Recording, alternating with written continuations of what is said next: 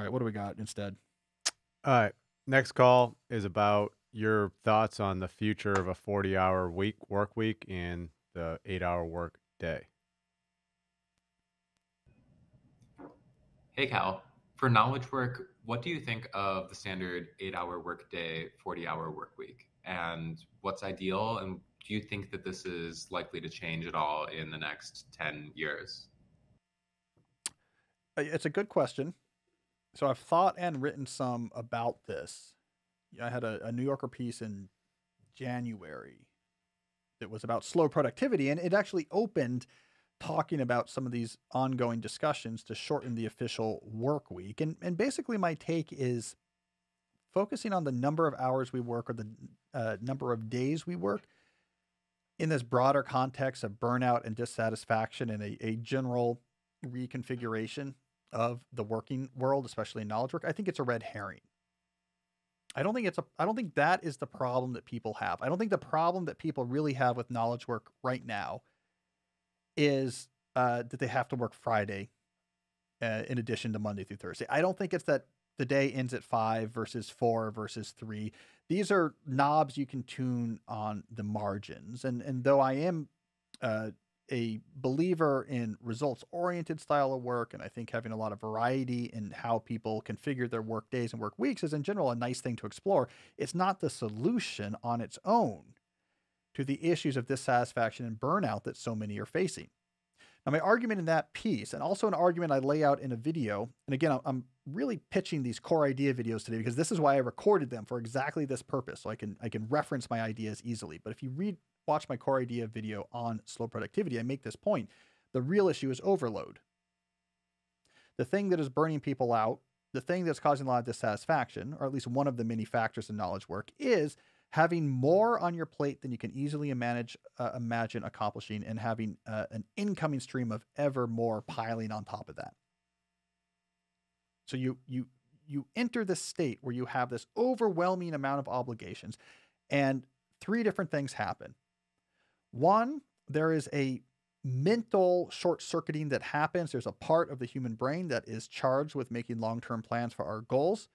That thing short circuits when you give it 75 different obligations and 700 unread emails. It can't figure out a plan for all of those things. And then it feels like it's failing to make plans that are things for important. And you feel anxious and you feel overwhelmed. So we get a short circuiting effect that directly makes us feel bad.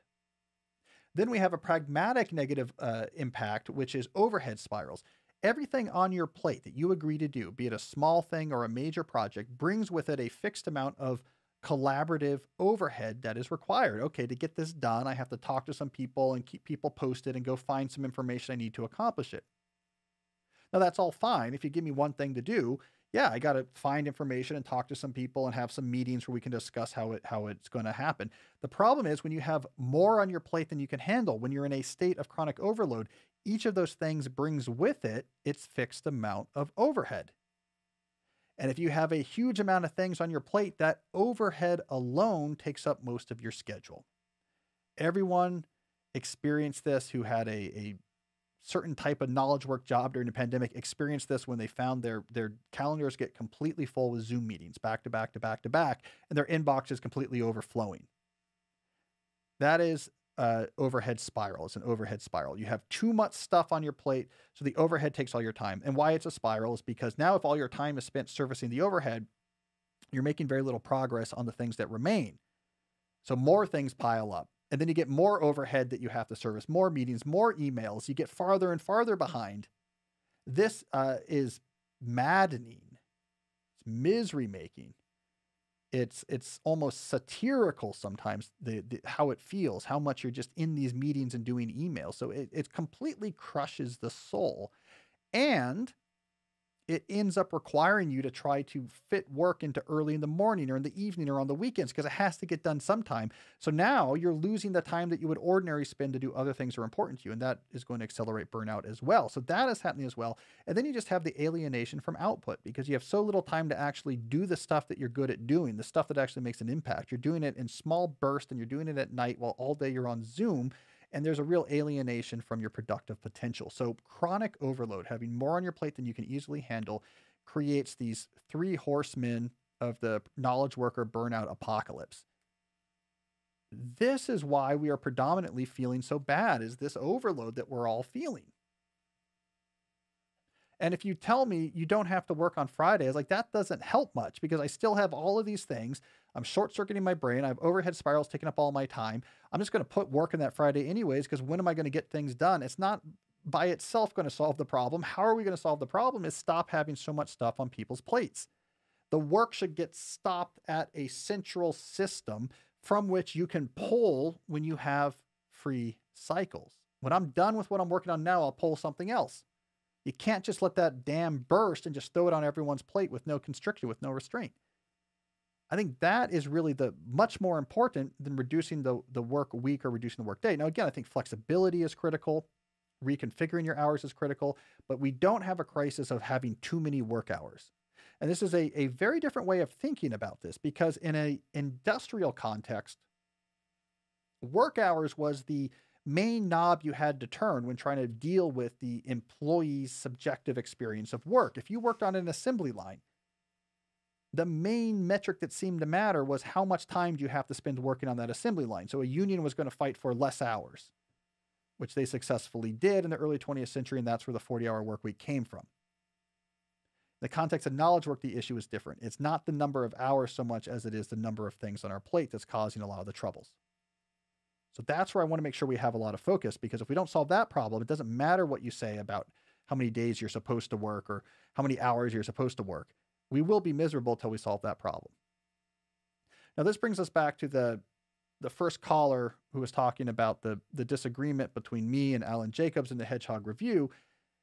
It is exactly this problem where my style solution shows up and I think has some merit, because when I'm looking at this very pragmatic problem, I said we have to figure out how to re-engineer work systems so that you do not have too much stuff on your plate, because it causes a lot of misery. This is a boring thing. This is like in the industrial age, if in the late 19th century, earliest 20th century, if you're there saying we have to actually change the way we've configured these assembly lines because the wheels are moving by too fast and people are getting repetitive strain injuries. That's kind of a boring but pragmatic solution. Now, in that early 20th century context, or the late 19th century, the sexy stuff would be we have to, rethink capitalism. What we need is we need to socialize the plants, or we have to have a Marxist style revolution. That's the sexy stuff. That's big think theory. We got to rethink how we even allocate and make profit off of capital and the alienation of labor. And that's the exciting stuff. The boring stuff was, we need to give more brakes to the workers and slow down the steering wheels. I'm like that boring guy today with knowledge work. The sexy stuff is these post-capitalist visions of reimagining the role of work, and rethinking what work means in our life and how much we have to do to support ourselves, and etc. That's the sexy, interesting stuff. And I'm in here saying, yeah, but also we have to make sure that you can't have 50 tasks on your plate at the same time. And this is a workflow system problem. It's a productivity system problem. It's not exciting. It's not sexy, but it's the stuff that can actually make a difference right now while we're waiting for the overthrow of capitalism.